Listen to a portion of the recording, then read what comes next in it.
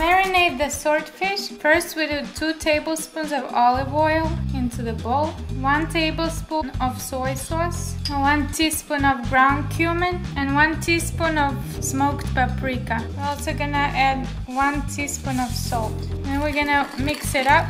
It already smells so good. We're gonna crush 3 cloves of garlic into the sauce. And also we're gonna chop 3 tablespoons of mint leaves. Try to chop it up pretty finely. We got these mint leaves right from the garden, so they smell really fresh. We're also gonna chop up 3 tablespoons of basil leaves finely. These also came from the garden. We're gonna add this to the sauce as well. Add the juice from half a lime and then mix it up. We got swordfish steaks over here, and we're gonna put them into a Ziploc bag. We're gonna add the marinade, let the air out, and then zip it up. Make sure that you spread it around completely. It smells amazing. Be careful not to rip it because it's kind of gentle. You want to marinate it for about 20 minutes before you put it on the grill. Kind of massage it onto the swordfish very gently.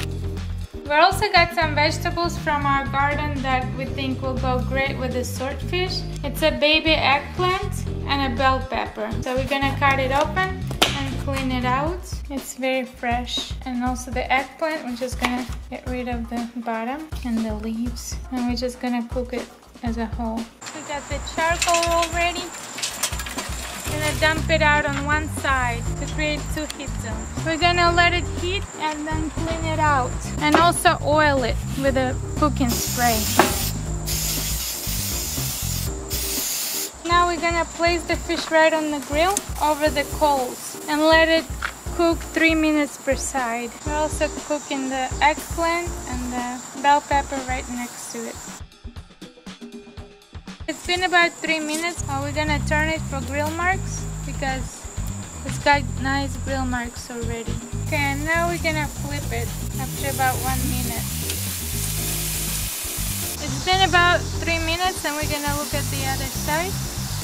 And it looks like we can already turn the fish. And we're gonna go ahead and take it off the grill. And these are beautiful marks.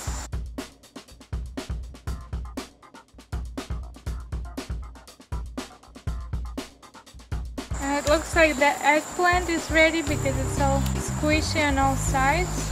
And the bell peppers are definitely ready.